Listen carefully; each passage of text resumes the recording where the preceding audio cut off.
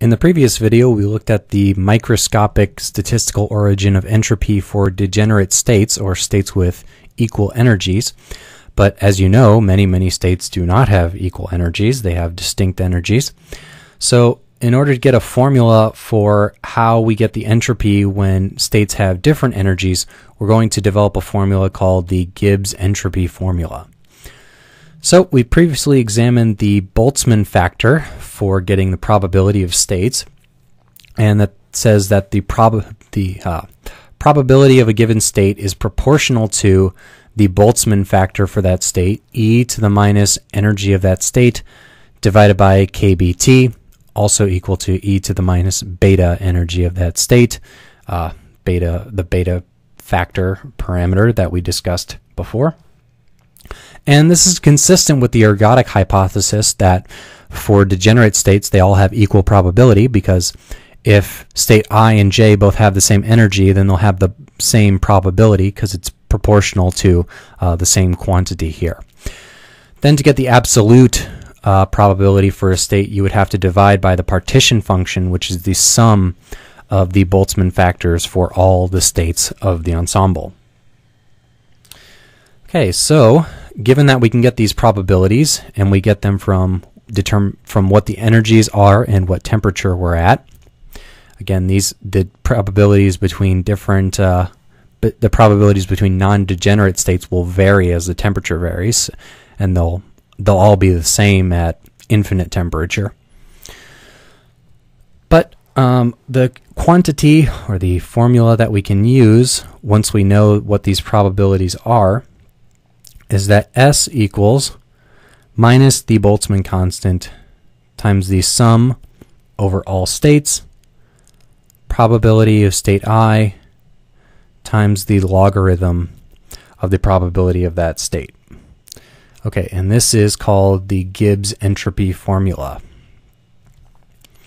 So what does this imply? So if we have a state, let's say state 1, where the probability of being in state 1 is certainty, it's guaranteed. Therefore, the probability of all states which are not state 1 will equal 0. So the system can only be in state 1. What will the entropy be according to this formula? Well, we'll have S equals minus K times B. We'll have the sum will be only over one state, because all these others will have a factor of 0 out here, multiplying their value. We're going to have 1 times the natural log of 1, but the natural log of 1 is 0. So 0 times the Boltzmann constant is going to give us 0. So if you can only be in one state, if your system is entirely specified to be in one state, then there is no disorder at all.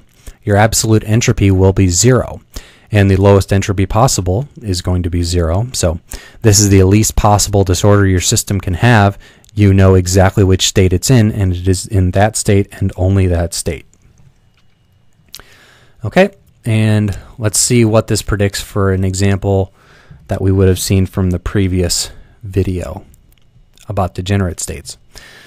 So let's say we have 4 degenerate states. So degenerate states all have the same probability, and since there are 4 of them, their probabilities all sum up to 1, so the probability of them all individually is going to be 1/4, and the probability of any other state would be 0.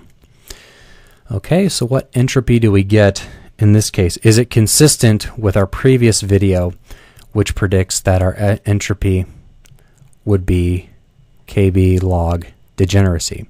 So is our entropy going to be kb log 4? Well, let's see. So we're going to have minus kb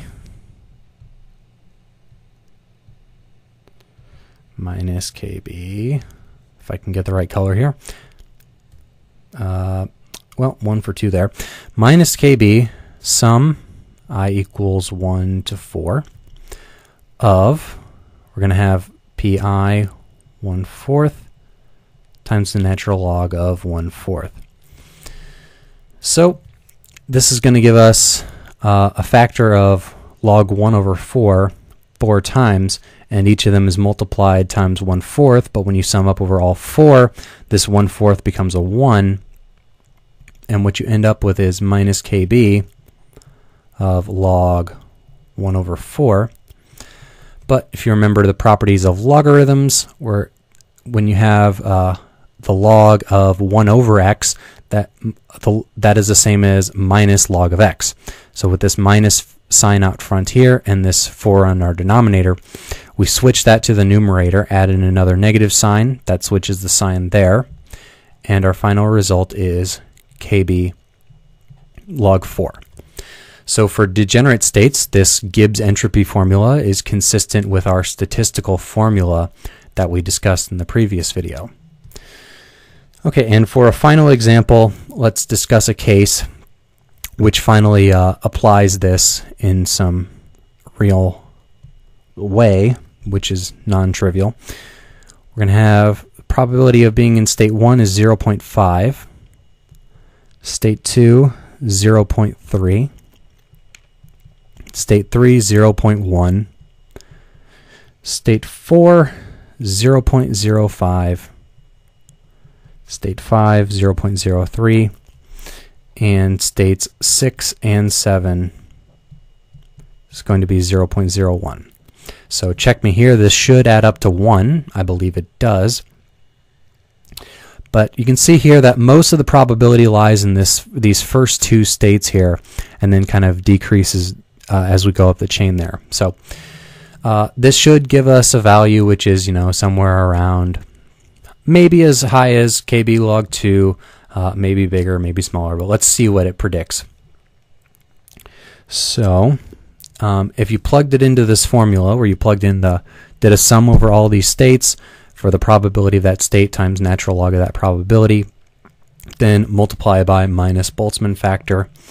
I plug this into a spreadsheet, and you can trust me or check my math if you like, that this ends up coming out to be 1.29 kb. So the entropy is not much larger than 1 unit of kb, and all of these states which have this smaller probability, you'll see contribute a smaller and smaller amount to this total entropy. It's really when you have lots and lots of states, or states that are also very near each other in probability, that this value will really start to increase. And of course, entropy can become very, very significant, because when you have, Avogadro's number of particles, and you have e to the Avogadro's number of states available to them, this entropy value can get quite large, because the number of states you have accessible to you when you are an entire mole of substance can become very, very enormous quite quickly, which is why this natural log restraining the value of this entropy keeps it to kind of a finite amount, which does play large roles in chemical reactions and phase transitions and things of that nature, but does not usually dominate them completely.